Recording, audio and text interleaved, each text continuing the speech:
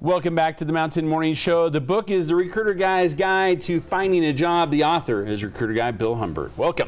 Welcome, Joe. Good to have you in the show this morning. Thank you. On a motivational Monday. Motivational. There we go. So motivation to hire the right people, getting top talent. That's what this is all about today. That's what it's all about, getting and keeping top talent. Yeah. Now, key to keeping top talent oftentimes is making sure that, that they know what they're expected to do. That's correct. Right? Yep. Yeah, if they don't know what they're expected to do, there's no way that they're going to be able to do that. It's pretty simple. Right? Yeah, very simple. Yeah. But the plan to get there isn't always as simple. You got to kind of plan ahead, which we tend to not do often. We see people in the business world kind of putting out fires instead of getting ahead of it and making sure we don't get a fire to begin with. That's right. Well, you know, and the premise is, what is the importance of one person in a company? What is the importance of one person? One person can make a pretty big impact, right? That's right. So think about this. In 1976, two guys got together and they formed a company. Now, that company did pretty well the first 9 years. Yeah. They actually managed to penetrate the education market. On September 16th, 1985, one of those people left. 12 years later, when Apple Corporation was going into bankruptcy, Steve Jobs returned on September 16th, 1997. What happened since then? Yeah. iPhones, iTunes, iWatch, iPad. That's the importance billions of dollars. That's right. That's the importance of one person. Yeah. Now the largest, arguably the largest recognized corporation in the world. Yep. Pretty amazing. Yep. Pretty amazing. Okay, so that's one guy. What else you got? Locally, Cache Valley Electric, largest electrical contractor in Utah, 29th nationally. And one of the largest in the West by far. Yes. Eric Ward started as an apprentice electrician there 30 years ago. He's a division manager today. He's making impacts for the company every single day. That's the importance of keeping the good people. All right, so how, I'm kind of curious how that, a person like that makes like an impact. What do you think is the thing we should be looking for in somebody like that, by the way, to find someone like that? You know, to find somebody like that, the first thing you have to do is get the job description right. Okay. Okay. If it's part of the process, part of the process. Four-step process. Right. So if you don't get the job description right, what happens? You source a pool of the wrong people.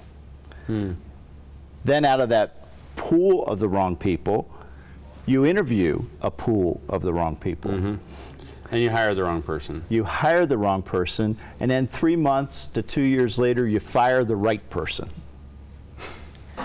That's how important. Just the job description, which a lot of people blow past. Wow. Okay. So pretty key to get that part right. This is right at that first step. You need to get that right. Job description has got to be what you expect that person to do. Exactly.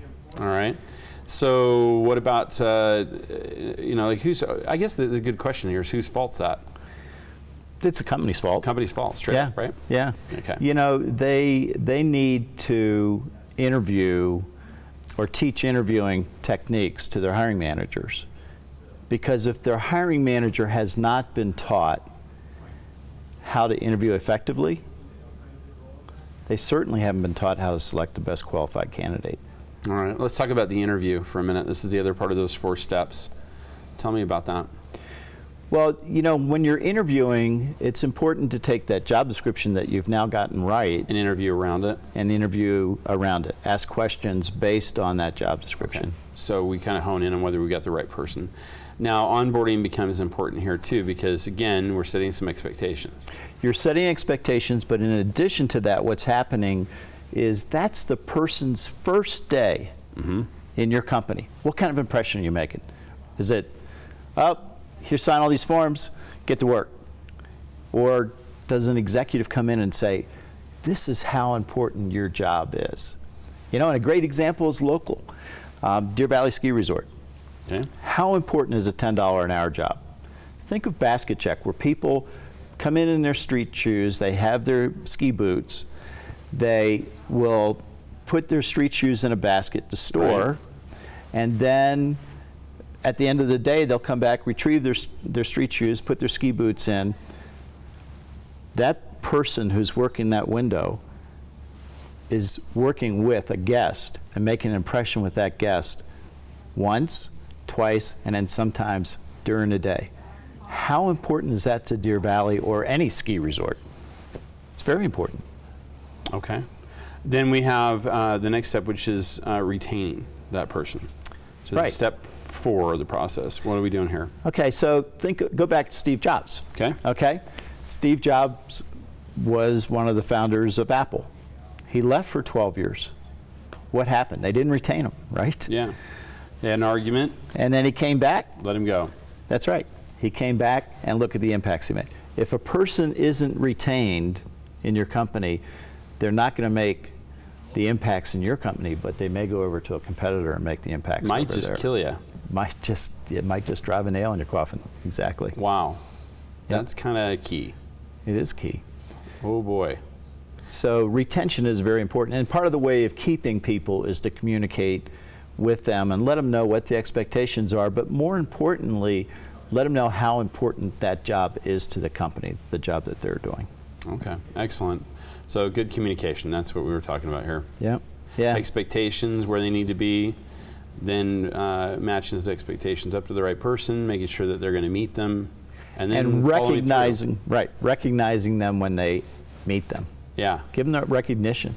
I got to tell you, honestly, I've been to, obviously worked for a lot of places over the years. There's any number of them where I wish they'd have said, "We're so glad you're here. Now let me tell you what we're expecting you to do." Right. That would have been great. It would have been, because now you know what the track is that you need to run. Yeah. Yeah, no confusion there. That would be nice. Yeah. All right, so some key things, but again, they're kind of simple. Many of these ideas and others found here. Now, the new book's coming out relatively soon, right? Yeah, it's actually on corporate recruiting. Okay. Make your company Perfect. roar. Yeah. Recruit, onboard, and retain. So all about this, and we're going to talk way more about it once that is available. Yep. Of course, you can find this book Amazon. all over Amazon. Kindle. Yep. All right. As always, we appreciate you being here. It's a Recruiter Guy's Guide to Finding a Job, and it's Recruiter Guy Bill Humbert who's telling you how to keep those great employees. So make sure, one, you find the right ones, and when you do, you better hold on to them like grim death. We got a lot more coming up here on the Mountain Morning Show right after this.